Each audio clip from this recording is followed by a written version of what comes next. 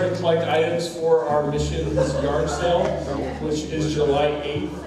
And so starting this Sunday, following this week, and then also next week, we are collecting items for that missions yard sale. So if you have anything that you'd like to donate for that yard sale, just call the office, church office, or give me a call on my cell, which is in the bulletin, and just let us know what you have you'd like to donate. This is to help fund some people that are going on the missions trip and some young people that are going.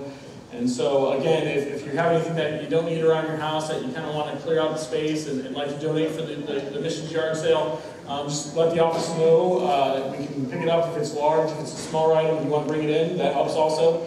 And we have some Sunday school classrooms inside the educational wing designated for that. And so again, we thank you for the donations that we've already received, and thank you for the donations that we're going to receive. And we also welcome the help on July 8th for that yard sale. We need all hands on deck for that. So if you're able to help on July 8th for that, we appreciate that. Again, just let me or Eileen know if you're able to help or if anything you need pick up for that. So I appreciate that. And then also, we just want to remind you, Children's Camp is coming up, and so some of you guys are running a little late because you got your portraits made today, and I know some more of you will be getting your portraits made after church with the children's ministry. And so we thank you for encouraging and helping out the children's ministry with that to help kids to get to camp. And so we thank you for that, and want to again we thank you for that again. Camp is a really important thing, and we as we look at those kids, sending them to camp, and we send them off to children's camp, we send them off to teen camp. There's a strong importance for it. That's a time in their life that they can get away from all the distractions of life and focus on God. And so we thank you for that. And so we thank you for your financial contributions to help out. We thank you for the prayer, which is more important. The financial is important, thank you for that, but prayer is more important, and the discipleship that you guys are taking an interest in our children and our youth is important too, so we thank you for that. So before we get started, let us stand and bow our heads and pray and get started in a time of worshiping God. Lord, I thank you for this day. I thank you for these people that are here. Lord, I ask that you just be with those that are traveling on vacations and getting some R&R. Lord, I ask that you bless this time as we come to you and worship you. I ask that you pour out your spirit on this place. You pour out your presence on us, Lord. Help us to push out all the distractions of this world, Lord. Help us to focus on you and worship you, for you are truly an amazing God. We thank you for that. In your glorious name, Father, we pray this. Amen. Remain standing as we sing, "Thank You, Lord." What a wonderful way to open up the service.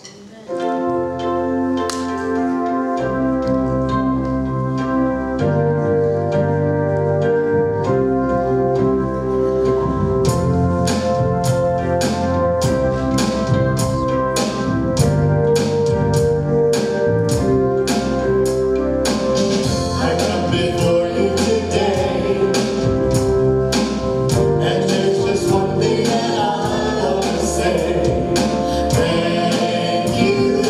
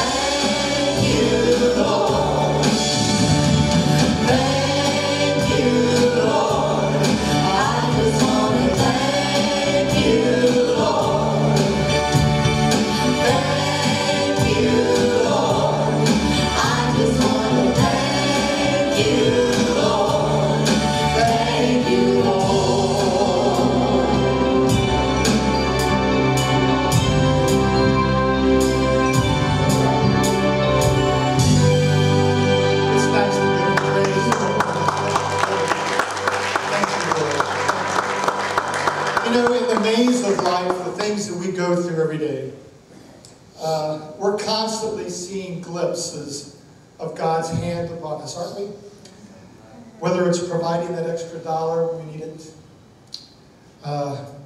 keeping us from a potential traffic accident or serious event and keeping us safe, or even when we're out on the out at the ocean, watching all the waves come in, seeing the power of God's handiwork on the beach as we're watching them time after time coming in. Whatever these moments are, we're always face to face with the question, who am I? That you would provide so much for me, that you would look down and trust me, that you would give to me. Sing with us.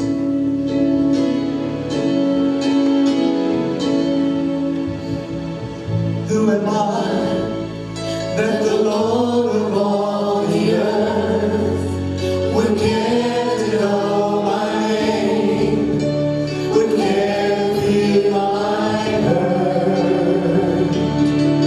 Who am I that the bright and morning star would choose to lie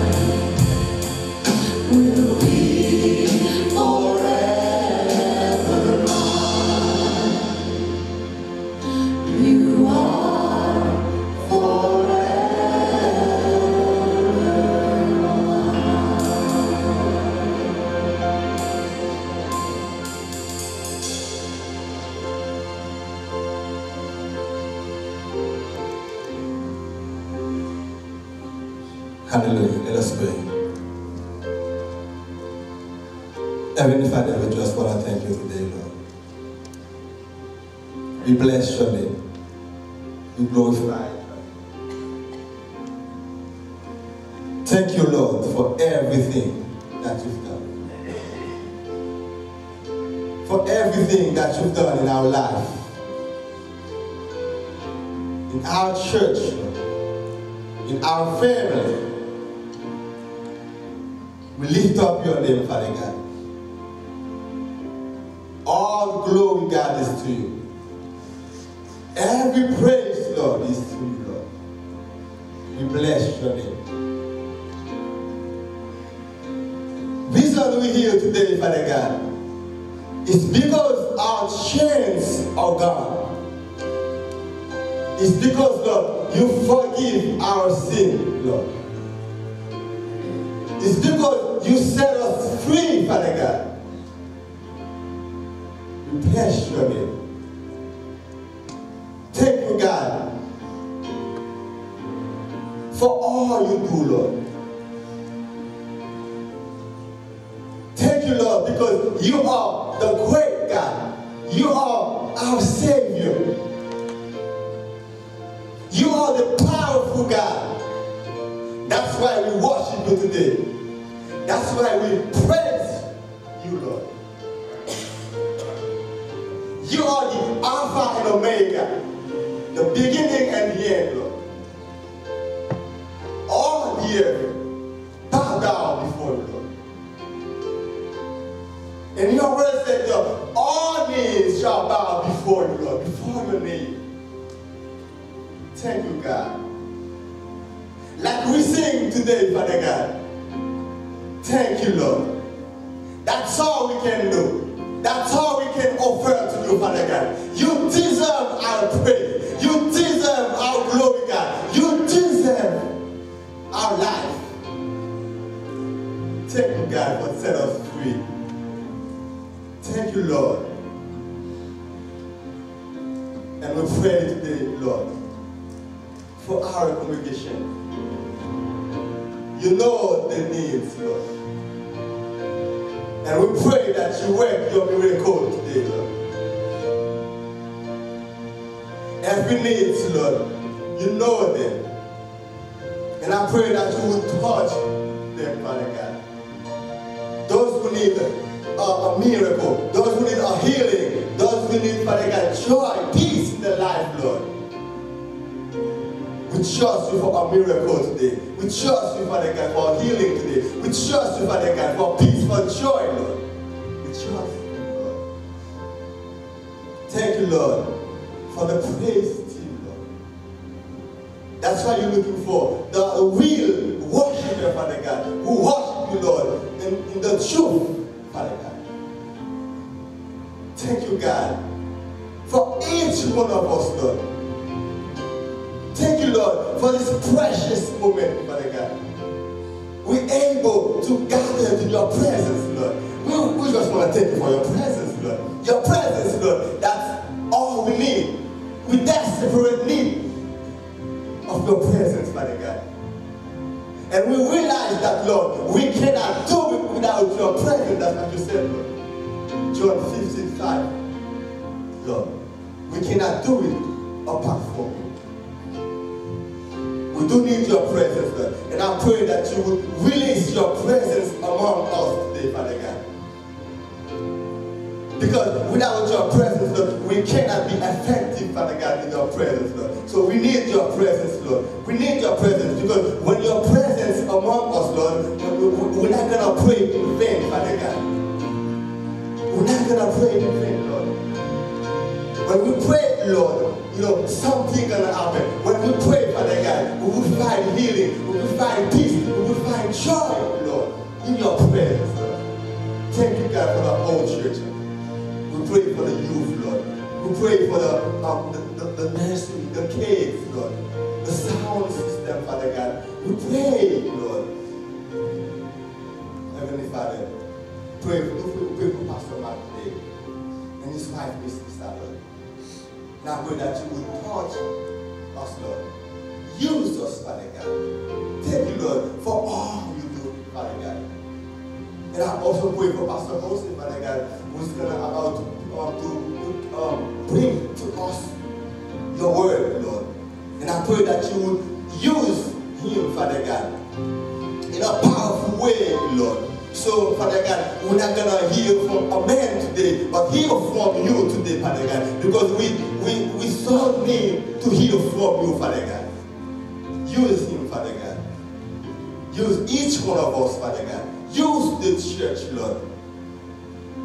May everything that we've done, Lord, bring glory to you. Only bring glory to you, Father God. Use us, Lord. Use us. Use the church, Lord. Use the praise team, the choir, sound system, every precious in the church, the office, Lord. Use us, Father God, just for your glory, God. In Jesus' name, amen. Hallelujah.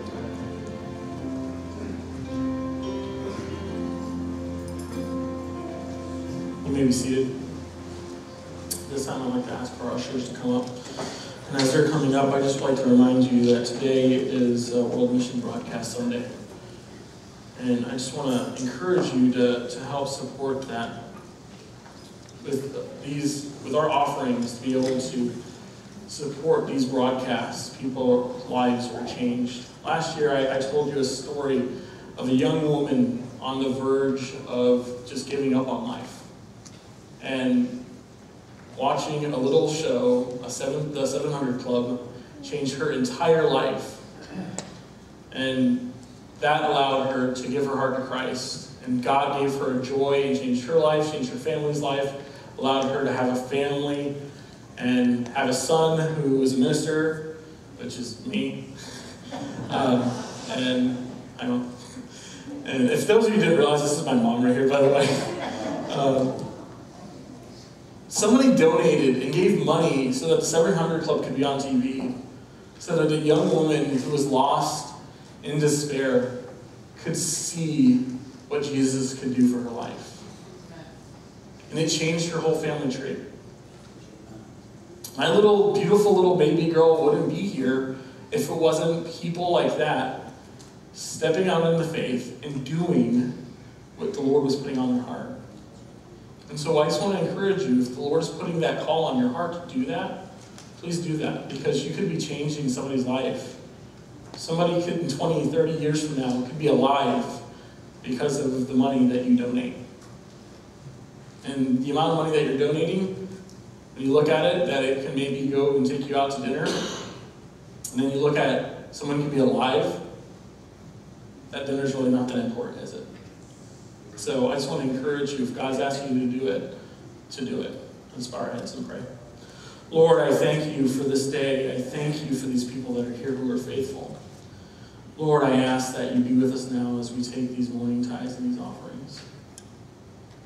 Lord, I thank you for those people, whoever it was that donated that money to allow to have that program on so that my mom's life could be changed, so that I could be born, so that I could hold a little dear angel in my hands. So Lord, I just ask that you bless these tithes and these offerings today. I ask that you bless these people that are listening to you, that are stepping out in the faith, and that are doing what you're asking them to do, Lord. Lord, I thank you for giving us wisdom and helping us as a church body to do what you're asking us to do for your kingdom and being wise with what you're giving us. In your name we pray these things, Father. Amen.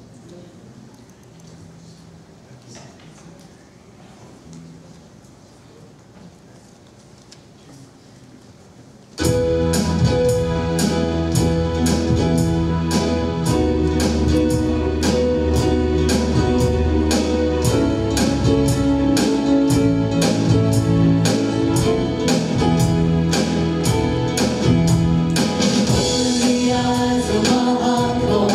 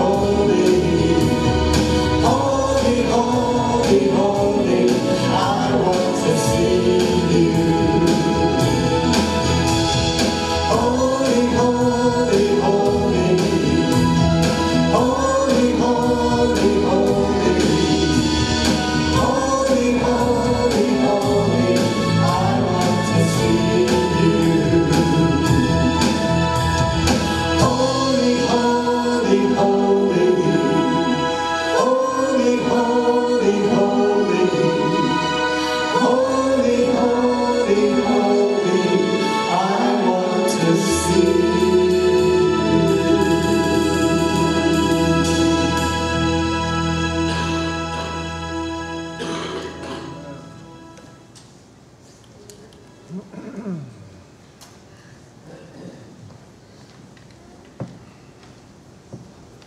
you would, open up with your Bibles with me to Numbers chapter 13.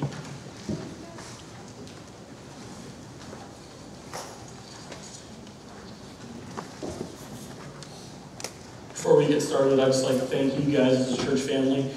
Just thank you for loving on our family. Sarah and I are thankful for all the love that you guys have shown us during this huge change in our lives, and thank you for the meals and just all the love you guys have poured on us. You're enjoying life, even with the lack of sleep. Though I know a lot of you have understand this. You have gone through this, some of you, and so you understand the lack of sleep that I am understanding. Now, I was like, nah, I'll be all right. It's all good. Yeah, man, they eat often when they're young, right? I mean, like, I didn't realize how often when they're that young, how often they need to eat. And so I was thinking, yeah, like, you get them to bed, you're good, but not when they eat like every 2 hours. And my munchkin likes to eat a little bit more. She has her daddy's appetite at the moment, so she eats like every 45 minutes to an hour, it seems like. And so she likes to spread it out in the daytime, but at night she likes to make those meals a little bit closer, so that's making it fun for mom and dad for sleep schedules. So a lot of random naps throughout the day, and if you hear snoring from my office, I promise it's loud prayer. So it's not sleeping. We're going to be opening up our Bibles to Numbers chapter 13. We're going to start off with verses 1 through 3, and then continue with 17 through 33. So if you would stand with me as we read his word.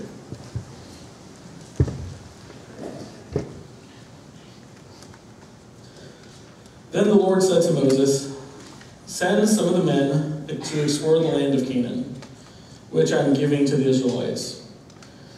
From each ancestral tribe, send one of its leaders." So the Lord commanded Moses, and he sent them out from the desert of Paran. All of them were leaders of the Israelites. And then he gives a list of the leaders, which aren't important. Only 2 of them, if you ask me, are really important. And that's Joshua and Caleb. We continue in 17. Then when Moses sends them to explore Canaan, he said, "Go up through the Negev and on into the hill country and see what the land is like, and whether the people who live there are strong or weak, few or many. What kind of land do they live in? Is it good or is it bad? What kind of towns do they live in? Are they unwalled or fortified? How is the soil? Is it fertile or poor? Are there trees in it or not? Do your best to bring back some of the fruit of the land." It was the season of the first ripe grapes. So they went up to explore the land of the desert of Zin as far as Rahab. Towards Leba, Hamath, they went up through the Negev and came to Hebron, where the Hamim, the Sheshai, the Talmai, the descendants of Anak lived. Hebron was built 7 years before Zon in Egypt. When they reached the valley of Escol, they cut off a branch bearing a single cluster of grapes. 2 of them carried it on a pole between them, along with some pomegranates and figs. The place was called the Valley of Escol because the cluster of grapes the Israelites cut off there. At the end of the 40 days, they returned from exploring the land. Then they came back to Moses and Aaron and the whole Israelite community at Kadesh in the desert of Paran. There they reported to the whole Israelite assembly and showed them the fruits of the land. They gave Moses this account: "We went up into the land to which you sent us, and it does flow with milk and honey. Here's the fruit.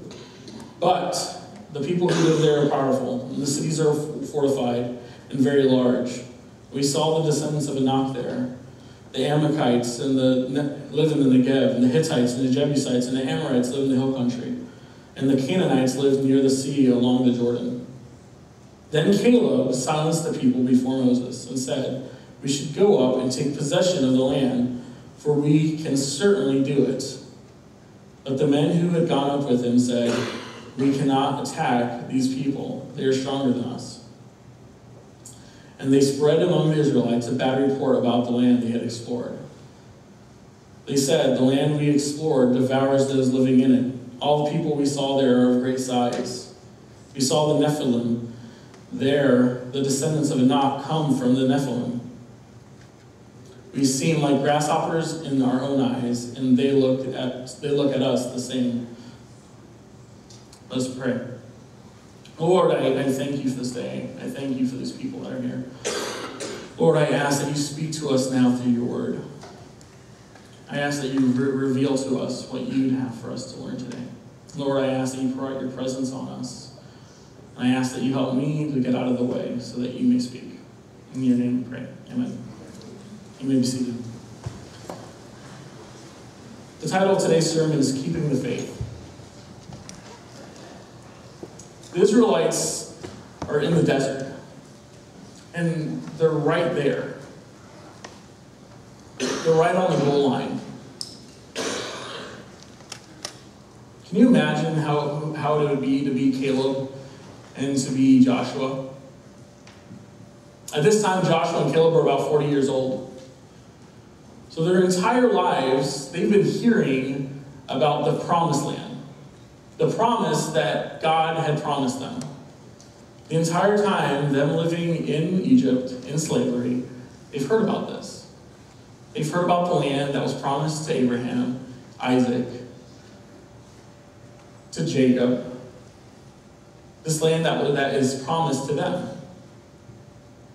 And so for 40 years, they lived in Egypt as slaves, praying for the day that God would deliver them from Egypt, so that they could go take possession of the land that God had given them.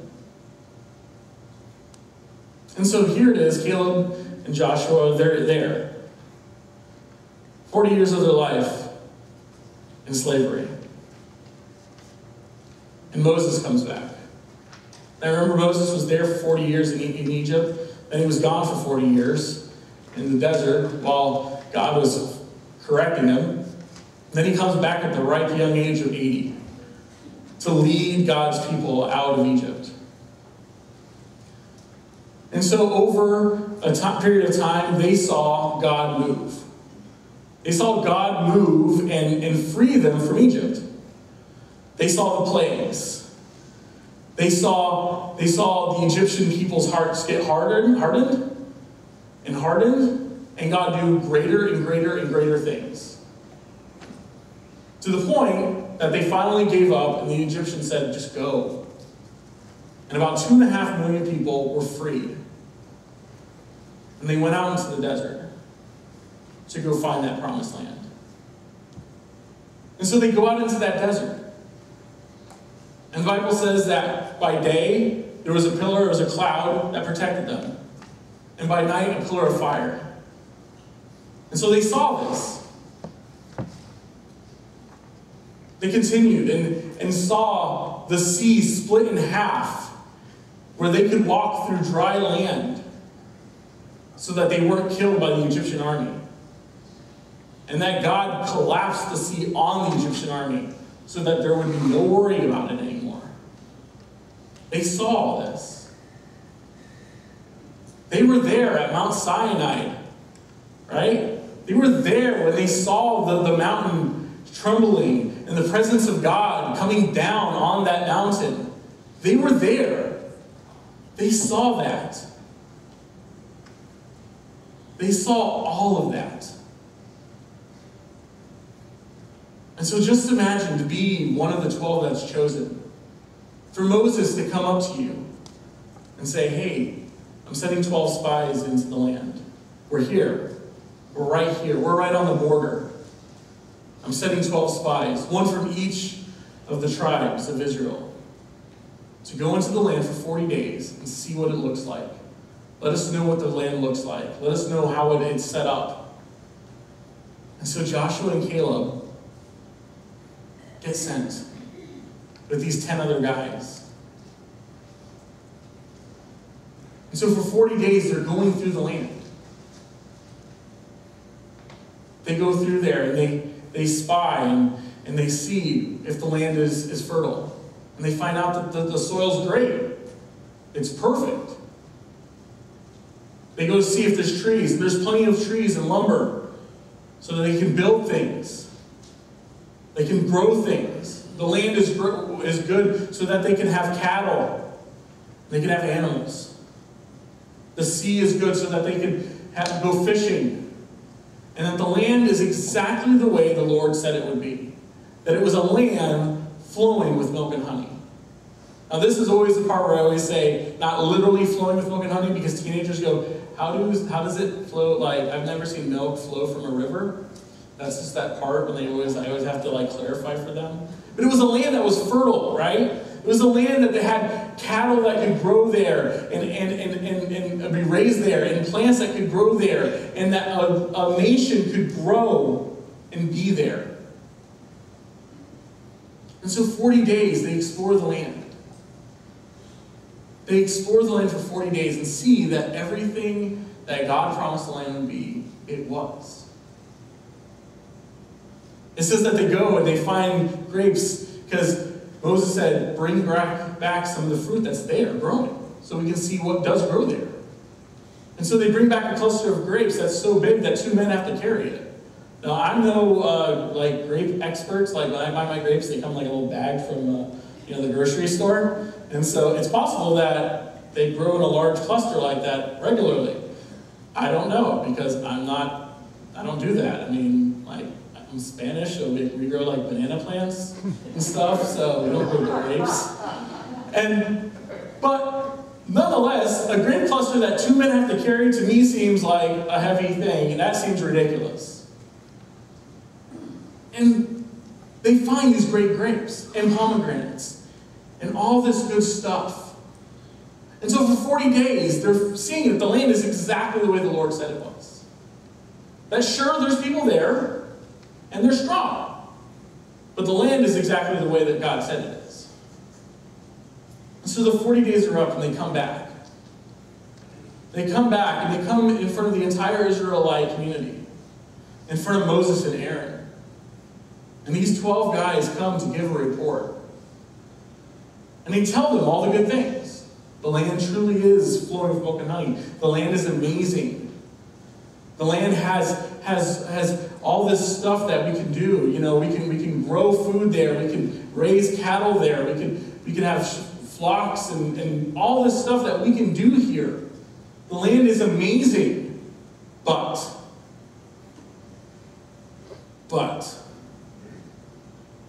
the cities are strong. They're fortified. The people are big and scary. We can't do it.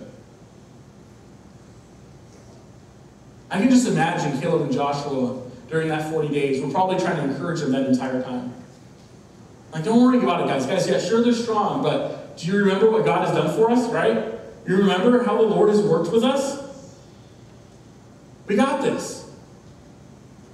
And so they get there thinking, okay, we're going to give this great report, and we're going to do this. And they say, but the people are strong, their cities are fortified, and they're giants. They're big and scary, and I don't want anything to do with them. Now, just like I showed you guys to imagine what it would be to be Caleb and Joshua, these other 10 guys were there too. They saw the same thing. They saw God move time and time again. They saw him move time and time again and free and save his people. And a little roadblock comes and they become scared.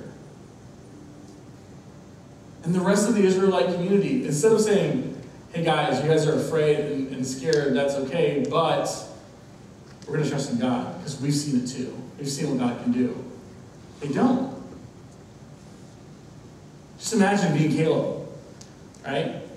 They're mid-talk, right? And Caleb stops them. He goes, no, stop right there. Okay, yeah, they're strong, they're big, their walls are fortified, but if God is with us, and God's giving us this land, we're fine. Guys, remember, this is the God that he split the sea. This is the God that freed us from the most powerful nation on the planet. This is the God that that we're his chosen people. He's promised us this land. This is our land. Right? Guys, you gotta listen to me. Listen, we can do this. But they wouldn't hear it. They wouldn't hear it. And it says that the 10 spread fear among the camps. Just imagine being Caleb and Joshua. I would imagine them being out there. I bet Joshua and Caleb were like choosing where they were going to live. Right? Like, they're the first ones to get on the land, right? It's like when teenagers always call shotgun. Like, whoever sits in the car first, shotgun. And that's when you get the front seat. I mean, I think all of us know that, but just in case. Right?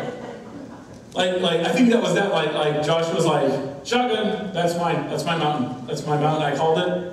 I'm going to put a sign there. I want that one. Same with Caleb. Like, that's where I'm going to build my house.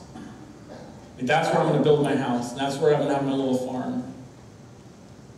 Like, they were planning what they were going to do in the land already. Because in their mind, the battles that were to come were nothing. Because they knew that their Father in heaven had already taken care of it. That sure, they had to put in effort, sure, they had to work, but if God had promised it to them, if it was their promised land, that they were going to get it. But the rest of the people got afraid. The rest of the people got fearful. Some of us feel that way. We feel like the Lord has promised something to us, or given us a vision of the church, or maybe it's our family. The Lord maybe had given you a vision or a promise that your children would be saved one day. That Naples First would be growing and changing in different ways. That Naples itself would be growing for the Lord in different ways. And you were like Caleb and Joshua, like, let's do this. God is here with us.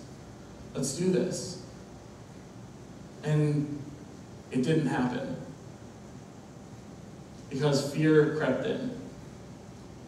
Fear crept into the families, into our churches, into our lives. And we look at this and we go, well, what do we do? Do we get angry? Do we take our ball and go home? Do we find a church that's going to listen to us? Do we move to a different town? Do we find a new family? Which is probably the worst of all of them, right? What do we do? I think the response that Caleb and Joshua and Moses and Aaron have is perfect. In chapter 14, verses 5 through 10. Then Moses and Aaron fell down on their face in front of the entire Israelite assembly. They fell on their face in front of everybody that was gathered there. These people that were there were talking about stoning them.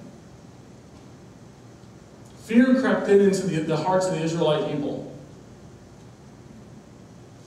And they started mumbling and grumbling and complaining and saying, we should have stayed in Egypt. We should have stayed in Egypt.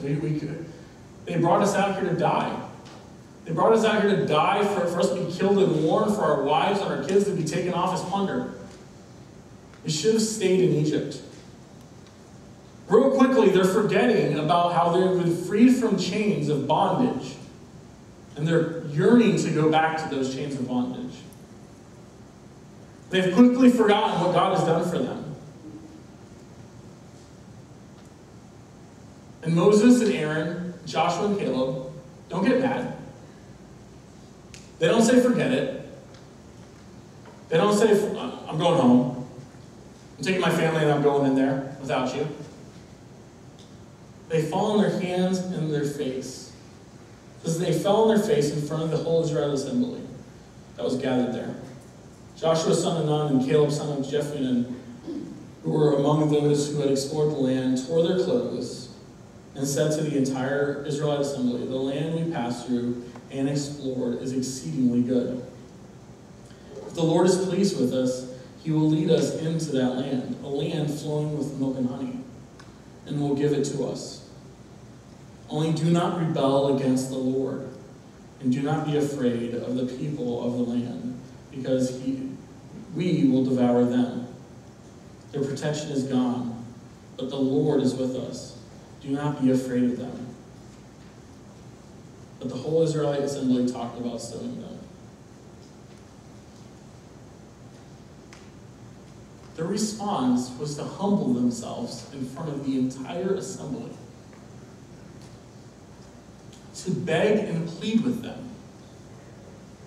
Not to do it for them, but to not rebel against God. They were trying to reason with them. Not so that they could go get the house on a mountain, not so that they could have that 40 acres and a farm, because they didn't want them to rebel against the Lord. Because they loved them so much, they didn't want them to rebel. And so they humbled themselves in front of the entire Israelite assembly, begging them to reconsider and to not rebel against God. That's the response. That's the response to their dreams being crushed. That's the response to being so close to getting something, being so close to realizing a dream, being so close to seeing a vision that God had given to them, being fulfilled and being torn away from them. Their response was to love on them and to humble themselves in front of God and them. That was their response. And it says that the whole Israelite assembly just started talking about stoning them. They were so sure that they were wrong, they're like, let's just kill them, get a new leader, and go back to Egypt. Because fear had crept into their heart. But then, the glory of the Lord appeared at the tent of meeting to all of Israel. Then God showed up. The Lord showed up. And they took notice. The Lord showed up, and then the Israelites took notice. And what ends up happening is the Israelites, God goes, that's it, I'm done.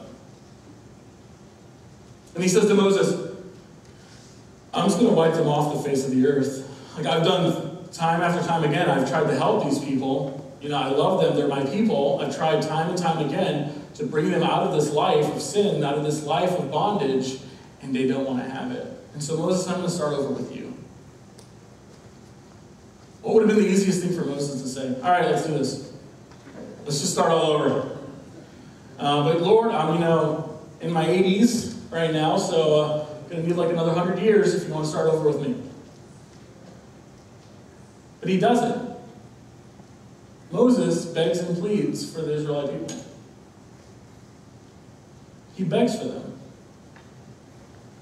And pleads with God for them. And God forgives them.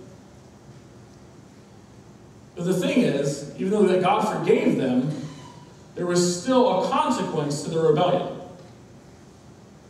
Church, the Lord will forgive you of your sins if you ask for forgiveness. But I always tell this to the teens, just because you ask for forgiveness of your sins, it doesn't always mean that the consequences of your sins go away instantly. Sometimes it means we will have to live through the consequences of the sins that we have in our life. It doesn't mean that the Lord doesn't love us. It doesn't mean that the Lord hasn't forgiven us of those sins. It just means that there's consequences to our actions.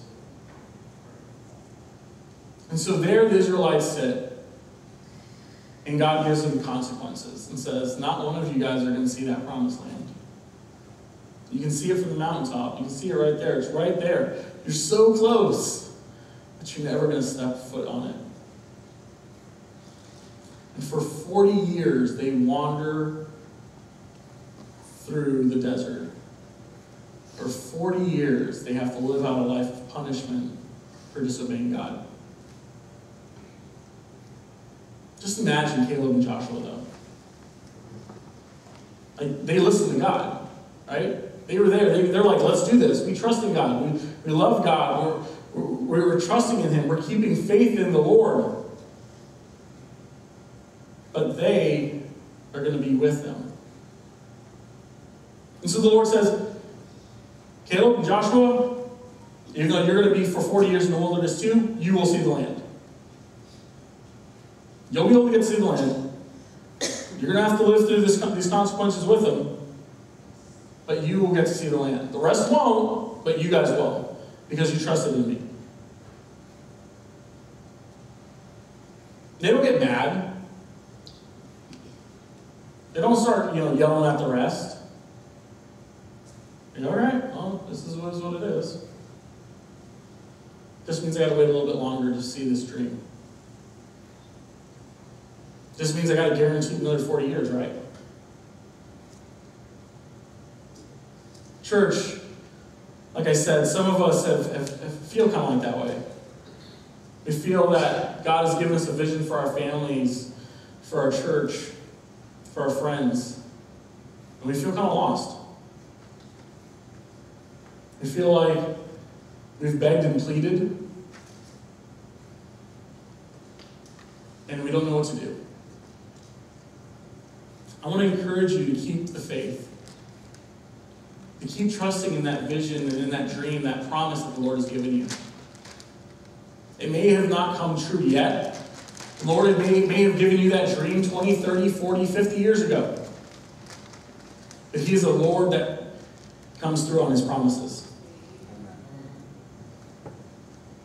Sometimes we have to wait a little bit longer due to our own disobedience. It may not have to do anything with us. We may be paying for the consequences of others. But we don't get mad at those others. We don't blame others. We ask God, how can we work to do what He's asking us to do? Joshua and Caleb don't go and say, all right, I'm going to blame the rest of the Israelite assembly. I'm going to blame them for 40 years. No, they just get back to work. They get back to doing what God's asking them to do. For 40 years, they get back to work and doing what they're doing. Talk about keeping the faith.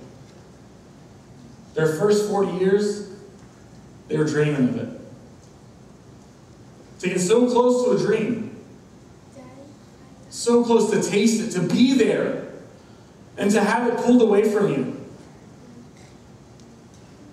And not anything that you did. It's frustrating. But they didn't give up. They kept the faith. They trusted in the Lord. They knew it may not happen now, but it'll happen. I might have to wait another 40 years, but it's going to happen. I want to encourage you, church. Some of you have been waiting years for what God has promised. Don't give up. Don't give up on what the Lord has for you. Don't give up on what He has for your family. Don't give up on what He has for Naples. Naples first. I know some of us are looking at it like, well, I've done my part, I'm tired. And I understand that. I haven't slept in a while. I understand that. But if the Lord in heaven has given you a vision and given you a promise, hold on to that. Keep holding on to that. Keep putting your faith in the Lord, trusting in the Lord, and asking Him how He'll use you to further that goal. How He's asking you to further that goal. Next week, we're going to continue and read a little bit further into the life of Caleb and Joshua and see what happens in their life after that 40 years. To see if they hold on to it or what happens. But before we close, keep the faith. You guys are prayer warriors. I know you are. This is a church that prays, and I feel the prayers. I know Pastor Mark feels those prayers. Keep praying. Keep trusting in the Lord. The Lord has some great things He has for this church. For Naples first. For Naples. For your families. For our friends. The Lord is there. We just need to keep pushing. When you get tiredest, that's when usually you're right there, right at the edge, right at that barrier. Keep pushing. Keep putting your faith in the Lord and asking God for that strength and asking God what you can do for Him.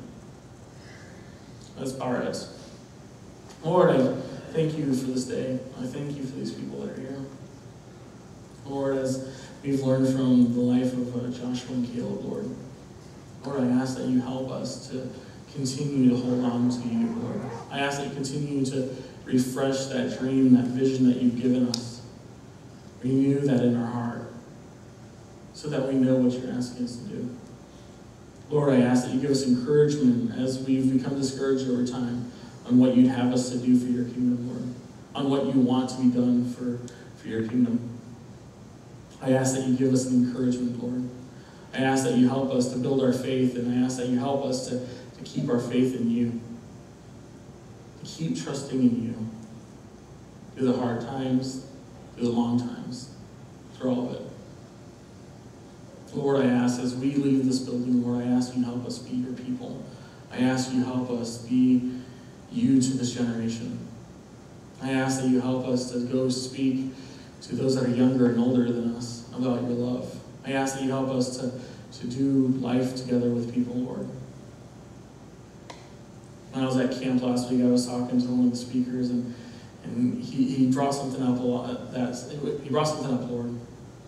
Christianity isn't taught, it's caught. So, Lord, I ask that you help us to live life and be you to this generation, and to our families, and to our friends, so that they can catch what it is to love you, what it is to be you. I ask that you just give us a new fire in our heart and renew it. Give us a new strength and a new energy to do the things that you're asking us to do, Lord, for your kingdom. In your name we pray these things, Jesus. Amen. Amen. You are dismissed.